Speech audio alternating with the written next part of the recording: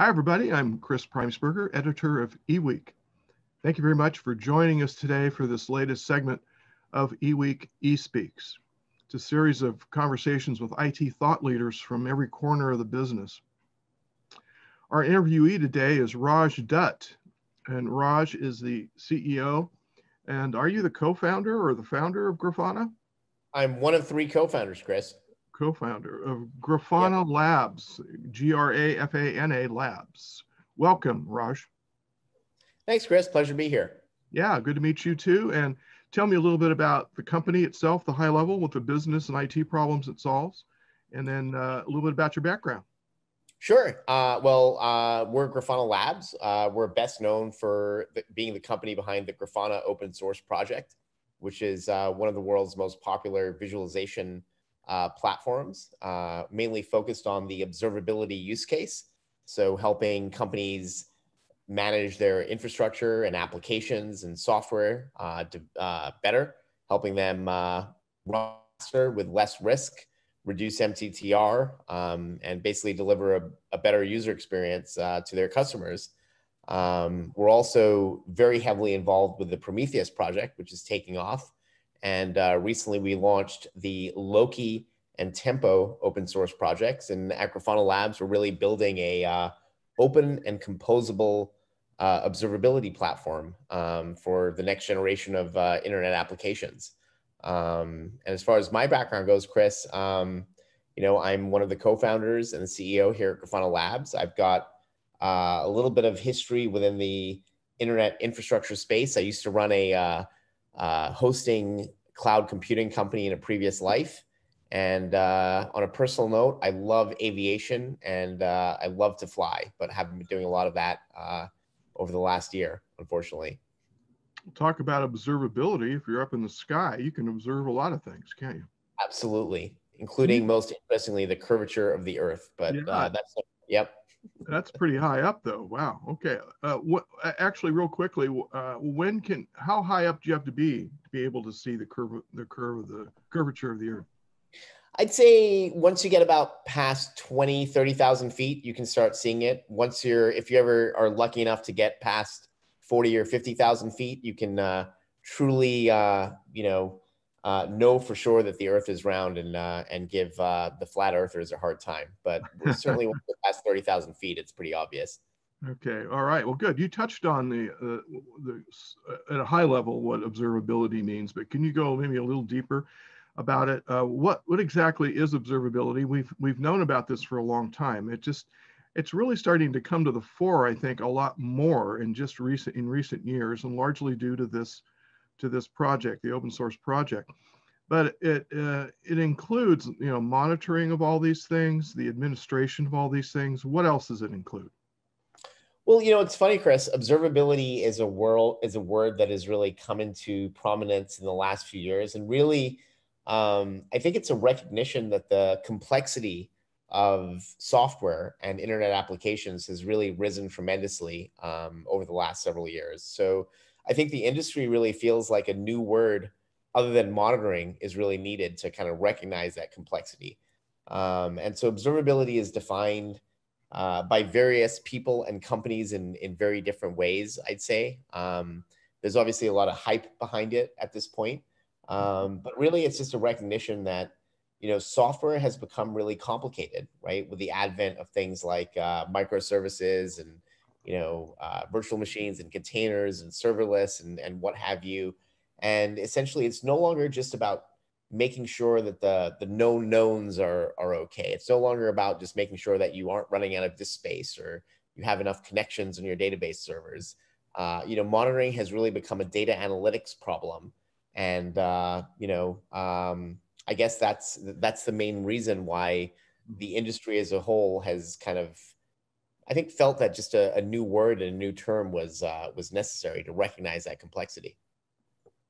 Yeah, I guess the Grafana project has really coalesced all these things together, it seems like.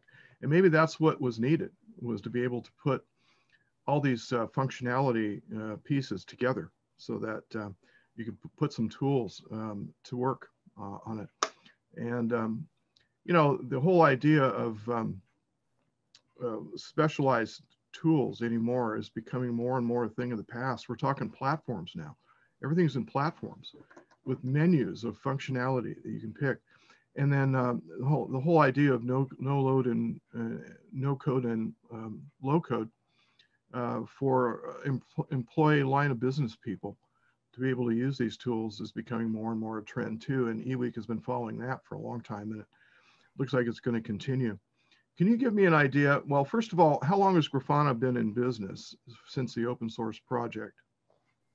Yeah, well, the open source project was started in 2014. It was released basically in early 2014 by our co-founder, Torkel Odegaard, as kind of a passion hobby project of his, where he was really scratching his own itch, like many open source projects. That was the reason why it was created.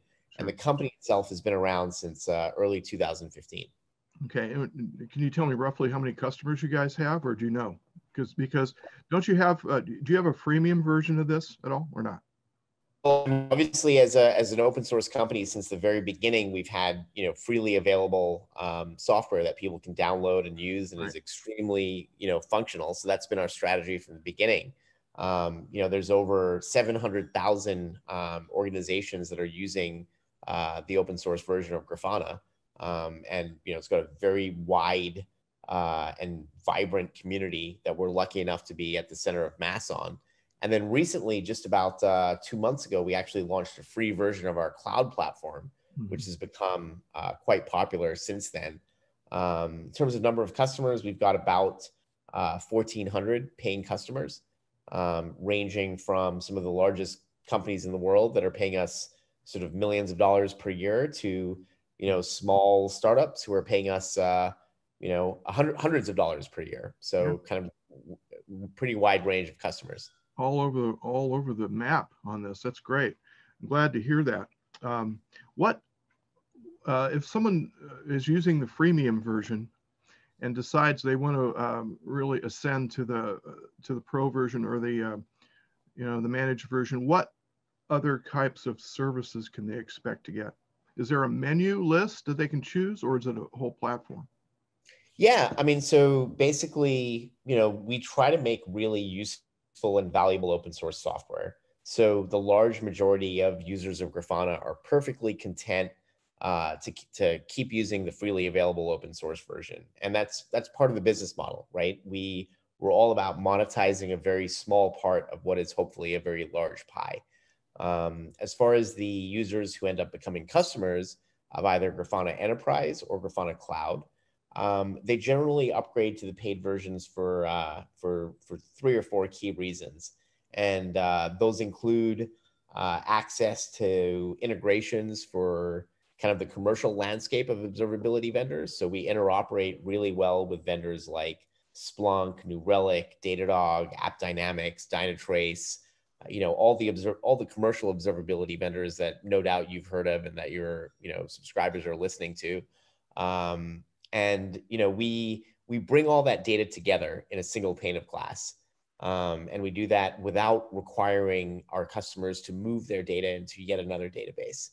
So if they want to bring data together from commercial vendors in the space, that's one reason why they upgrade. They also upgrade to get direct support from Grafana Labs. And as the creators and maintainers of projects like Grafana, Logi, Prometheus, Tempo, obviously we're the experts, and we can really kind of help support, accelerate, and de-risk their entire platform. And there's also features around security, around availability, reporting that is not available in the open source version. And those features and integrations are really designed to appeal to large companies who are running at scale. Okay, and I imagine the use cases for this are all over the board too, right? Can you give me an example of just one use case that would be exemplary of how a company is using Grafana? Sure. Yeah. The use cases are really, over the board. So ranging from things like, an emergency room system in Tokyo is using Grafana to track the waiting times of different ERs within Tokyo. That's kind of outside of our core observability use case. And then within the core observability use case, a customer that we can talk about is JP Morgan Chase. We recently won their Hall of Innovation Award, and JPMC is using Grafana as well as Prometheus to basically allow their developers to run faster with less risk, right? And basically understand how their applications, their infrastructure is operating, make sure that their customers can continue to have a great user experience, avoid downtime, reduce the MTTR, the time that it takes for them to resolve issues, and just generally, provide a faster, more stable, cost-efficient platform to their customers. Yeah, we've got just about a minute left, Raj, so we'll need to get it closed. But what was I going to say? I had a question in mind, and it had to do with, what was it? It'll come back to me maybe, but what trends are you seeing in your area right now? What are there other functionalities that your customers are asking you for, that you're working on, that you can talk about, or what? Yeah, sure. Well, one big trend, Chris, that you kind of touched on is, we're finding that almost no company is consolidating their observability strategy into a single vendor, right? They have different teams using different vendors. Different vendors play well in different use cases. So what we're all about is providing a single view and a single pane of glass that brings together your data across different vendors without having to consolidate them. And every vendor claims that consolidation is happening, which is actually the opposite of what we're seeing. And we're actually betting against consolidation, allowing our customers to choose vendors, whatever best of breed vendor they want to use for a particular team or a particular use case. And, consolidating into a single pane of glass is kind of like the oldest lie in IT. That's a big trend that we're seeing, right? Everyone promises it, but everyone that makes that promise, there's a huge caveat. And the caveat is, if, we'll provide a single pane of glass if you move all your data to our newfangled database.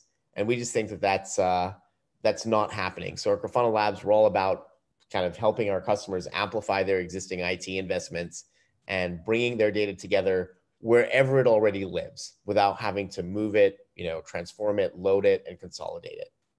Wow, that's a great summary. I appreciate that, Raj.